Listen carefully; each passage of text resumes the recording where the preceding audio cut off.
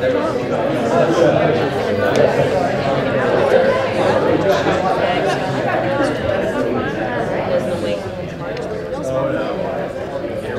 right, good evening, guys. We're going to go ahead and get started. Before we get started, though, I've asked Ryan Long if he would lead us in a word of prayer. All right, we're in the next to the last class in Psalms, and we're in my final class. Thank you all so much for the good attention you guys have had. I've had an absolute blast teaching this class. It's been one of the funnest things I've done, and it's been so rewarding. I know I've grown so much in getting to lead this. I'm so glad that Brian asked me to teach with him when he first asked me a couple months ago. But nonetheless, we're going to go through Psalms 145 through 147 here. This is a collection of Psalms, one from David and two from an unknown author. And really, in Psalm 145 here, this is going to be the last recorded Psalm of David. So I feel a special honor to get to go through the last Psalm that has his name attached to it. There's a lot of interesting things we're going to glean from this. We've got kind of a lot of text to get through, so we're not going to read absolutely everything like we have on some of the other Psalms, but we'll do our best to kind of pick and choose areas to dive deeper on where it makes sense. We will go ahead, though, and just start off like usual. We'll read the first 5 verses of these. Grant, would you read the first 5 verses? I will extol you, my God and King, and bless your name forever and ever. Every day I will bless you and praise your name forever and ever. Great is the Lord, and greatly to be praised, and his greatness is unsearchable. One generation shall commend your works to another, and shall declare your mighty acts. On the glorious splendor of your majesty, and on your wondrous words I will meditate. Thank you. So one of the things that I love about how David starts out this psalm is he gives a special mention to God and calls him O King. And I think it shows David's reverence here, particularly given his significance as being the king of Israel. You think about him and the power that he held, the kind of influence that he held. He starts off this psalm by recognizing that God is the King of Kings, David's king, the one true king, and really starts off this with a proper frame of reference for who God is. One other thing that's very interesting about this is he also mentions, a generational aspect. I can't help but thinking, if I'm putting myself in David's shoes, we don't know the exact time frame this was written in, but given that it's, towards the end of Psalms, I think that this is likely towards the end of David's life. One thing that he's probably very much focused on is, passing on the lessons and the things that he's learned from his lifetime to other generations. And in verse 4 here, he says, one generation shall praise your works to another. I think that's definitely something that's on David's mind as he's writing this. Any other thoughts about maybe what might be on David's mind as we start to get into this psalm when he's reflecting on these passages?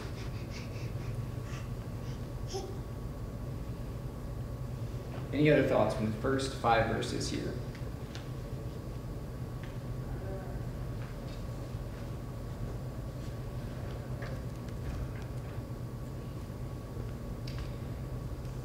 We'll keep moving. Let's go ahead and read verses 6 through 10 here real quickly. I'll read those. Men shall speak of the power of your awesome acts, and I will tell of your greatness. They shall eagerly utter the memory of your abundant goodness, and shall shout joyfully of your righteousness. The Lord is gracious and merciful, slow to anger, and great in loving kindness. The Lord is good to all, and his mercies are over all of his works. David transitions here to start to talk about how to remember the power and the greatness of God. And he also starts to highlight how men will hopefully remember God and his good deeds. In verse 7 he says, they shall utter the memory of your abundant goodness. They will shout joyfully at your righteousness. And then he mentions something that we see in parallel to the New Testament, right? There's a very common passage where it talks about here, the Lord is gracious and merciful, slow to anger, and great in loving kindness. And then the Lord is good to all, his mercies are over all his works. What do you think David starts to mention some of those things, particularly in verses 8 and 9, around slow to anger and great in loving kindness, at this stage of his life potentially and where we're at in this psalm? Any thoughts, ideas? I think it's a reference. he's quoting Exodus 34, 6 and 7, when he talks about he's merciful, slow to anger, and great in loving kindness. Back in Exodus, when God was talking to Moses about his attributes, that's what he kind of goes into, which I've recently found that Exodus 34, 6 and 7 is the most quoted verse. It's like back in the day, it was like the John 3:16 kind of thing. So that's kind of interesting tying that in, that God's attributes, how he described himself to Moses. Yeah, absolutely. And I think that what's interesting in this is it plays off of what we were talking about in verse 4. I think David's really taking a reflection at this time, particularly in this psalm, about all the works of God, all the greatness of God, his majesty, his splendor. The topic for this class and these collection of psalms is God's greatness. And I think you're exactly right when he's referencing that verse. That's a very common verse. It's a passage that many people would know. And he's wanting to instill this into whether or not that's the next generation, but it's something he's including in this psalm of praise. Moving on, let's go ahead and skip down now to verses 14 through 20. So we're going to see now David start to transition to really a culmination of this entire psalm talking about God's praise. And he's going to highlight a couple of interesting things throughout this. We'll go ahead and just read real quickly these 6 or so verses. The Lord sustains all who fall and raises up all who are bowed down. The eyes of all look to you, and you give them their food in due time. You open your hand and satisfy the desire of every living thing. The Lord is righteous in all his ways and kind in all his deeds. The Lord is near to all who call upon him, to all who call upon him in truth. He will fulfill the desire of those who fear him. He will also hear their cry and will save them. The Lord keeps all who love him, but all the wicked he will destroy. What do you think David's highlighting here, particularly in these last 4 or 5 verses? Why talk about those who love him, those who fear him, those who call upon him in truth? Why did David mention those things, do you think?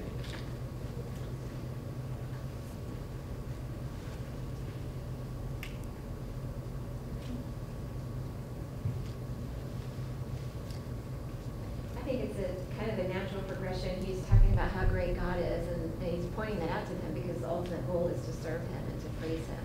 And so he leads right into that, trying to get them to understand the goodness that he has offered him in his life, and so hopefully those that are there and then following generations will also, worship him and follow him. Yeah, absolutely, right? It's a psalm of reflection.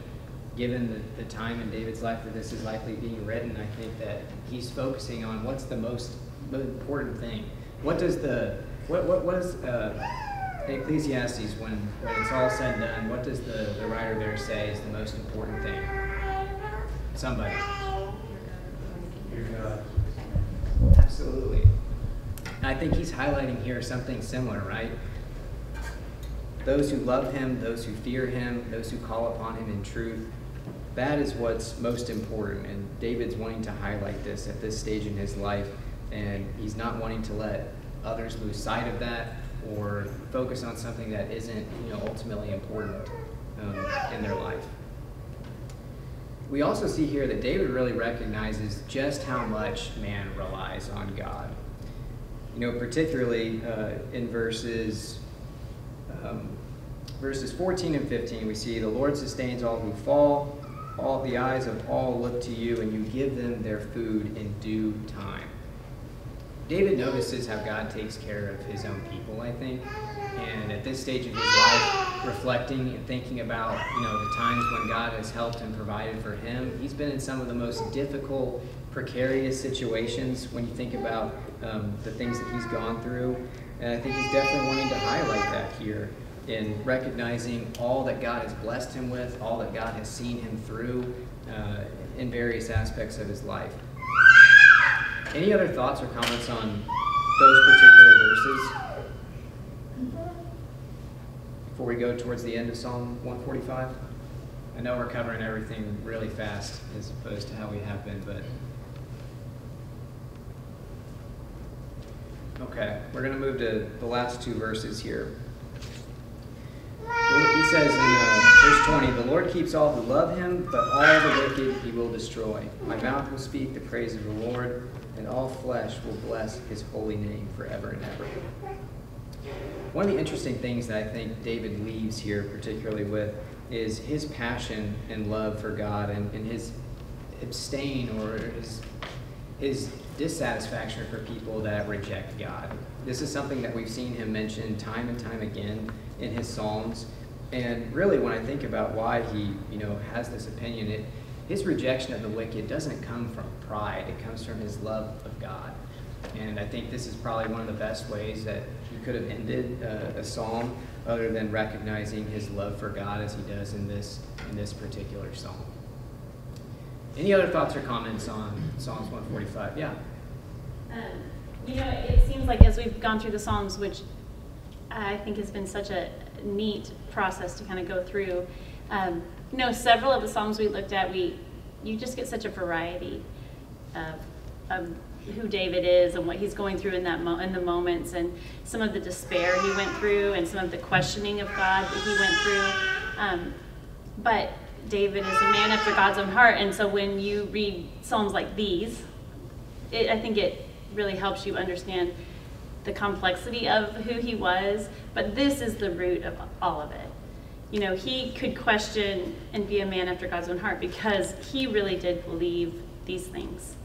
And this, I just think it's beautiful to get to see all of it, because life is complicated.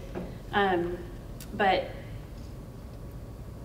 the despair, going through those times of despair, but knowing that this is at the root of it, to me, is just like this perfect balance and a beautiful thing for us to see who David is and the depth of his soul. Yeah, absolutely. I think he's putting that on full display here, and David's recognizing all those different times that he's gone through, both the good and the bad, and I think finding the beauty in it. I think it shows the humility that he had to, that and being so humble allowed him to come to God and truly serve him and honor him and dearly love him. I mean, he had so many resources. He could have been so arrogant, and he didn't. And I think it showcases what a humble and loving heart he really had. Yeah, absolutely. Yeah. Do you think that there's a reason that he emphasized let all flesh instead of maybe leaving it at let all, meaning with spirit, with everything else, but instead he emphasized flesh? Do you think there's a reason? Yeah, it's a good question. I think oftentimes we see mention to flesh when we're referencing all of creation, right? Not just man, but man, beast, bird, anything that lives, that walks on the earth. There's multiple examples throughout Psalms where it talks about how all creation and all flesh, glorifies him and all that he does. And that's my thought. When I first read this, I thought all flesh will bless his holy name. Is that it's just a reference to everything that lives, any living thing. If anyone else wants to comment, feel free to do so. But that's my initial thought too. Any other thoughts on Psalms 145 before we move over to 146? Yeah. I think it's kind of interesting. Like, if you look back at some of David's earlier songs, a lot of them are about God's power and might, and he's going to, get rid of the evil one, and he's going to uphold the righteous one. But in this one, he doesn't really talk about God's might as much as God's heart, like his love and his gentleness. And he doesn't really say the Lord is near to the righteous or anything like that. He says it's those who call on him, who fear him, who love him. So I think it's kind of interesting. He's gotten to know more about God's inner person as he's gotten older. Yeah, that's a great observation. David always focusing on the heart, someone that was after God's own heart. I think that's definitely evident in this particular psalm, and something good to pick up on. All right, let's keep moving here and go ahead and look at Psalms 146. So we transition now to an unknown author, a much shorter psalm, but one that focuses on a couple of different things, namely where to put our trust, what the Lord has done to provide and protect those that he loves. But again, it's a psalm that's focused on praise and focused on what the Lord has done for this psalmist. We see here in verse 3, he says to do not trust in princes, in mortal man, in whom there is no salvation. A very interesting way to start this psalm. The psalmist, no doubt, is probably thinking, in his praise, who do I trust? Who do I look to? Some of the very things that David asked throughout his life and through some of his psalms that we saw. Why do you think, though, that we will always be disappointed if we put our faith in man, as the psalmist states here? What are some ideas? Man, just constantly we fail, we let people down, we sin. So, it's hard to, when you have a God that's, will always love us, always be there for us, and won't fail us. But yet we constantly keep going back to a man that's, even though we know we shouldn't be putting all of our trust in there, and yet we constantly do that. Yeah, imperfection is definitely one thing. Why else? Why else is it so easy for us to trust our fellow man? I think because we can physically see them, and like we just know that they're there. And with God, like He does things for us, but it's not like we can just, have a conversation and just see Him. So we put our trust in what we can see, but that's not always where we need to be putting our trust. Yeah, absolutely. We're visual creatures, right? At the end of the day, we're designed with eyes. That's one of our weaknesses, right? In connection. And no doubt, it's something that ultimately I think can lead us astray. Well, I think one of the biggest things to zero in on is what the psalmist mentions at the end of verse 3. He says, in whom there is no salvation. So while it's definitely true, we have a tendency to trust those that we can see, or put our faith in somebody that may be infallible or somebody that is imperfect.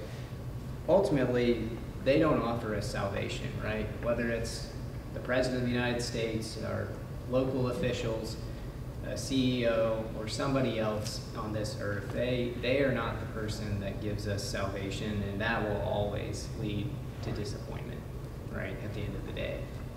And I think that's one of the biggest things to draw out of maybe these first couple of verses, and something that the psalmist is wanting to depart, or impart wisdom on us. There's a lot of similarities that I've come to find between the Psalms and, Proverbs, where we find just traditional wisdom invoked. And this is one of those verses that I think about when we see a lot of contrasting and comparisons between the wicked and the righteous. This is something that definitely fits within that. Let's shift ahead now to verses 5 through 9, and we'll go ahead and read these. They're fairly short verses. Chad, would you mind reading these for us? Blessed is he whose help is the God of Jacob, whose hope is the Lord his God, who made heaven and earth, the sea, and all that is in them, who keeps faith forever, who executes justice for the oppressed, who gives food to the hungry. The Lord sets the prisoners free. The Lord opens the eyes of the blind. The Lord lifts up those who are bowed down. The Lord loves the righteous. The Lord watches the sojourners. He upholds the widow and the fatherless, but the way of the wicked He brings to ruin. So we see him shift in tone now from a very fatalistic do not trust in man to now trusting or focusing on some of the positive things that the Lord has done, that the Lord provides us. He gives us a lot of reasons to remind ourselves of why to trust Him, and I think that's important in how he shifts his tone from where he started in verse 3. What are some of those reasons that we just read?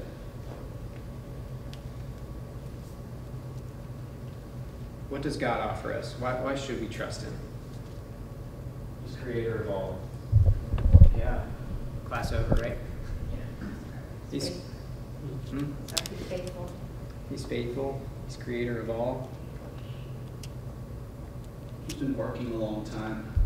The fact that He calls Him the God of Jacob, even as David was writing this would have been a lot of time has passed, and so certainly for us as well, it just speaks to not just his faithfulness, but his unfailing faithfulness through the eons. Yeah, absolutely.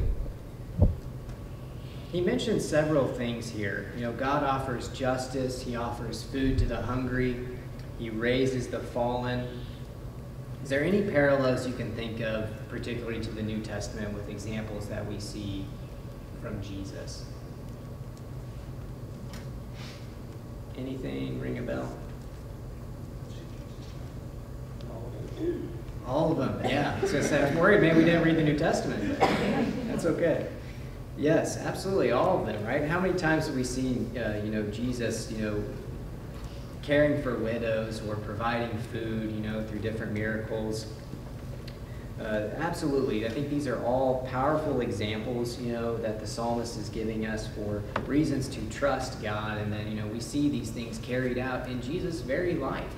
And this isn't a messianic psalm per se, but how many times do we see those psalms that point to Christ? And I think this one's is just another great example of that. One of the other things I want to draw out from these few verses here is that, when we demonstrate our faith in him, that is praise, to him. And I think that the psalmist here, whoever this author is, definitely understands that. And he gives us reasons to, increase our faith in him. He gives us reasons to understand why to trust him. And ultimately, those are things that we can use, in our prayers to offer up praise, to God. And I think that that's such a great example to us today. I know there's so many ideas throughout the Psalms that have helped me in my personal prayer life, and I think this is one as well. Any other lessons from maybe these this particular psalm that you have taken to apply to your life, whether in prayer or in your faith, etc.? Anything else stick out?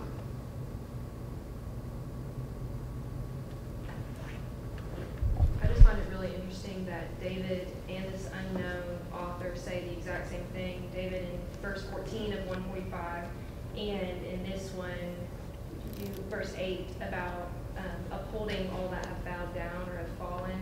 And so two people say the same thing, two different people.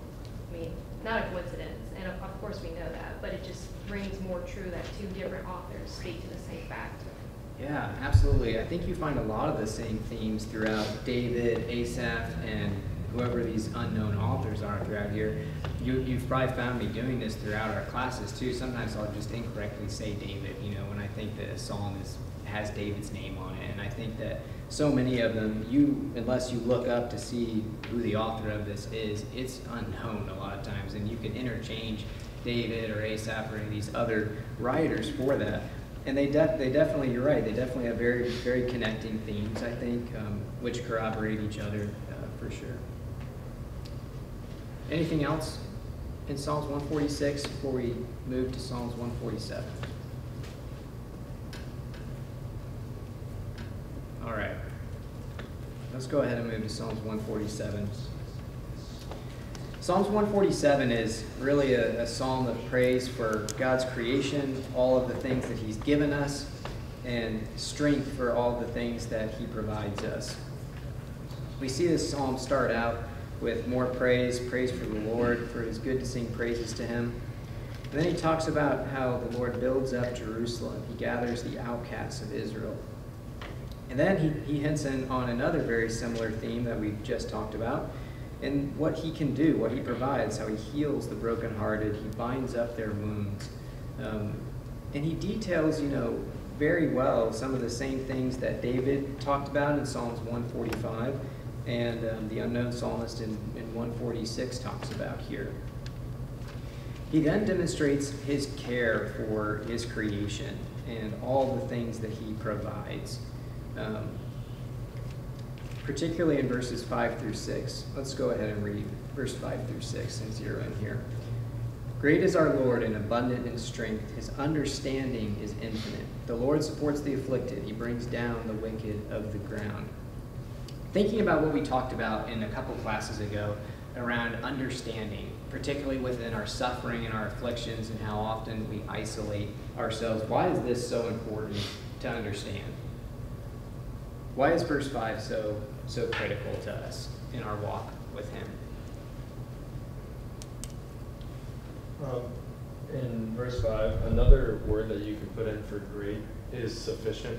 And God's the only person that has sufficient power to fulfill this and have an understanding like that. And so I think that holds a great amount of importance, I guess, on why we should follow him and trust him and put everything in him, because he's the only one that is sufficient enough to have an infinite understanding like this. Yeah, absolutely. Nobody understands me completely, even my husband. But God does, and he knows everything about me. And so his compassion can be boundless with everyone because he understands you fully. Yeah, absolutely. But what's the shame of it all, right? Is so often that we push God away in this instant and think that, no, he's too far away from me. He can't understand what I'm going through on this earth because I'm here living in this day to day and I'm having to deal with this in whatever my situation is. And yet this is such a critical verse, I think, for us when we think about what he is able to do for us and how he is able to support us. Any other thoughts about why this verse is particularly important, or any way that it's maybe helped you? Elliot, this makes me think about, different times in our lives. We struggle, we rejoice. There's all kinds of emotions and things that we go through in our lives that no matter what we're going through, good or bad, God understands all of that. Mm-hmm. And like some of the examples in the last chapter, at the end of the last chapter, it gives some examples of people that are, oppressed or bowed down. We're all of those things at different times in our lives, and no matter where we are, we're high or we're low, we're struggling, we're searching, we feel like we're, in an even plane. He's always there, and that's just so comforting to know that no matter what is going on in our lives, he's always there. He's the answer all the time. Yeah, absolutely. One of the things that I think about is just how reassuring it is to feel that, to the point that was made earlier, somebody else feels the same way that I have felt. And the psalmist here, I don't know who wrote this passage, but just to be able to read this and understand that this person was going through the same thing that, I've gone through at various times in my life, and he has, an answer, or at least a thought that I want to also invoke, is reassuring to me. When you think about who we are as humans, we're designed to empathize, right, with people. It's the reason why you can see someone miss the bus and you're like, God, man, I know how much that stinks, right? You just designed to empathize with people. It's built into us. And I think when we see other writers throughout the Bible, and the Psalms is maybe one of the best examples of that, who have very similar feelings and very similar thoughts, it's something that we empathize with as Christians today. Yeah. Just kind of on that subject, I think we all, just like we're saying, have something in our nature that we desire to be understood. If you think about disagreements or frustrations that we've all had, probably the frustration stemmed from a pursuit of being understood, and then not getting that. Like, we wanted to be understood, we were trying to be understood, and we just didn't get it from whoever it was. And I think we all feel that way. And so there's a huge comfort in knowing that God understands us deep down, which is an amazing thing because of our lack of understanding of him. And so what amazing grace is that if there was anybody that existed that should be frustrated that he wasn't understood, it would be God. And yet he meets us with grace and understands us, and then we read things like this. So that's just something I was thinking about. That's absolutely right. And that's a great point. I'm glad you said that, Matt, because how many times do we feel not understood? And, to your point, nobody else understands us. We think God can't understand us, but yet, his answer is right here. But what's so ironic is, doesn't he have every reason to be, we don't know nearly as much about God as God knows about us, even though we have his word right here. It said that we have the mind of God, but we don't know God like he knows us. One thing, this his understanding, this author claiming, this understanding of God is amazing. But the verse before, what I think led to this observation was just him looking up into the sky and beholding the stars and the magnitude. And here, we sit here and we know so much more than this writer when it comes to the stars, the vastness of the universe. So, we need to take the time to look at the stars and say, the God that created those, he understands me. Yeah. And that's a powerful thing. Absolutely. And Randy, it's a good point you mentioned. We know so much more in our world today about probably every literal topic, whether it's something that's microscopic due to advancements that people didn't have, whether it's in astrology or biology, you name it.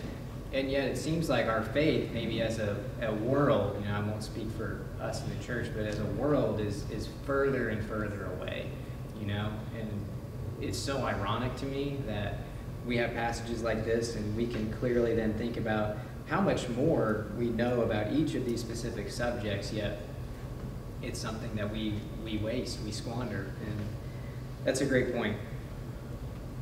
Any other thoughts or comments around this section before we keep moving? Yeah. To that point about looking out at the stars, humans are not good at conceptualizing infinity.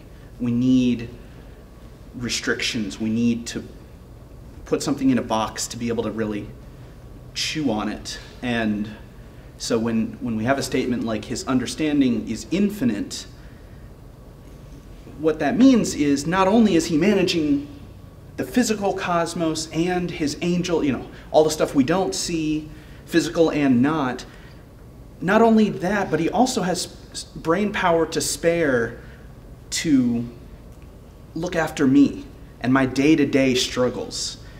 And so when I feel overwhelmed, there again, do I turn to, the prince of my country? Do I turn to the prince of the internet? Do I turn to, my friends, whoever it is? The fact that I can't really conceptualize infinity, and as was previously said, I can't see him physically, although I can see his works. Even though I want to rely on him, I find myself not, because I'm a human. And so statements like this really remind me, kind of ground me in that fact of he cares for me and he is powerful enough to back that up. Yeah, absolutely. You hinted on something that I think is something we haven't talked about, which is a great point, which is his capacity, right, in order to help us. So often we think about helping each other, in our walks. We have a finite capacity at every part of the day usually, and whether it's helping, your kids, your children, or your spouse with something, you've all reached that point where you're kind of out of it, and you don't have much left to give. But that's not the way God is here. And similar to your analogy with the stars and all that he commands and directs, after all of that, we haven't even began to tap, God's reserves. He's limitless, and I think that's a great point. I was just reading a little excerpt by a man named John Gill, and he kind of goes into the word infinite here, and I just wanted to read it. It just says, his understanding is infinite, it reaches to all things, not to the stars of heaven only, as in Psalms 147, verse 4, but to the fowls of the air, to the beasts in the field, to the cattle upon 1,000 hills, to all the surface of the earth or in the bowels of it, and to the fishes of the sea. It reaches to all men and to the thoughts of their hearts, to the words of their mouths and the actions of their lives. It reaches to all things past that have been, to everything present, and to whatever is to come. It includes not only the knowledge of all things that are or certainly will be, but of all things possible, or which he could bring into being if he would. It is concerned not only with the quality and nature of things, it is or it perfectly understands, but with the quantity of them, even all things in creation and providence, which are without number and past finding out by men, and so his understanding is without number and cannot be declared. I just thought that like really helped me understand the meaning infinite here and his power. Yeah. Wow. Absolutely. I think so. That's a great abstract. Thanks for sharing that. All right, we're going to go ahead and keep moving here. Verses 10 through 11 now start to highlight something that's an interesting point that I think we'll probably end on here for time's sake. He says, he does not delight in the strength of the horse. He does not take pleasure in the legs of a man. The psalmist starts to turn his attention now to what we appreciate, right, or what we take notice of. Very similar to the discussions that we've been having on what things we put our trust in, what things we generally look at. He then naturally, observes some of the things of this earth that, we may take notice of, like a strong animal, or, the legs of a man, what we're able to do, which is very, very interesting. And I think so often, right, we worship creation, if we're not careful, instead of the creator. And I think that's a point here that the psalmist is trying to get us to realize that the Lord favors those who fear him. That's exactly what he leads with in the next verse. Those who wait for his loving kindness, in direct contrast to what he says there. Any thoughts around that particular dichotomy?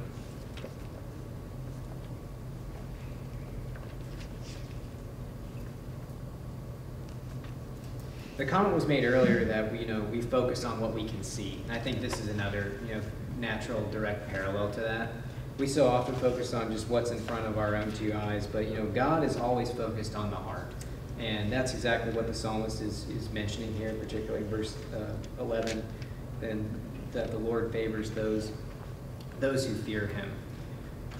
Okay, we'll keep going. Looks like we're going to have some time to finish up the rest of this chapter.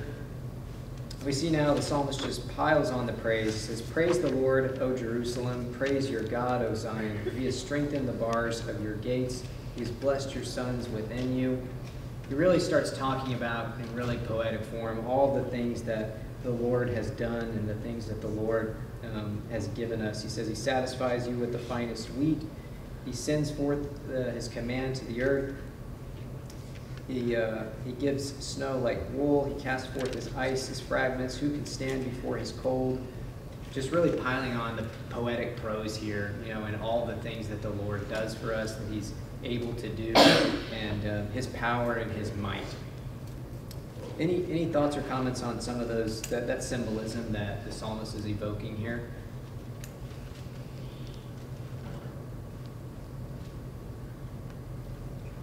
Let's go ahead and move to the last couple verses here before the bell. Verse 19, he declares his words to Jacob, his statutes and his ordinances to Israel. He has not dealt thus with any nation, and as for his ordinances, they have not known them. Praise the Lord. What gift is he acknowledging here that hasn't been privy to other people?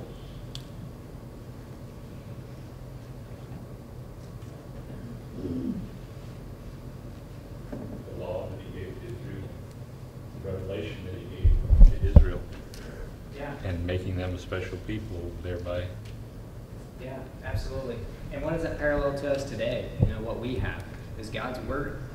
And I think it's so interesting that in this psalm, the last verse here is that's what he details. Really God's word, the power of God's word. Thanks for giving it to us. The fact that we have this as a lamp to our feet. And I just thought that was such a great way to end a psalm, and probably one of the most pertinent applications that we can take on a midweek like today, on Wednesday. Any other thoughts or comments on Psalms 146 or 7, 145, any of the psalms that we've talked about tonight?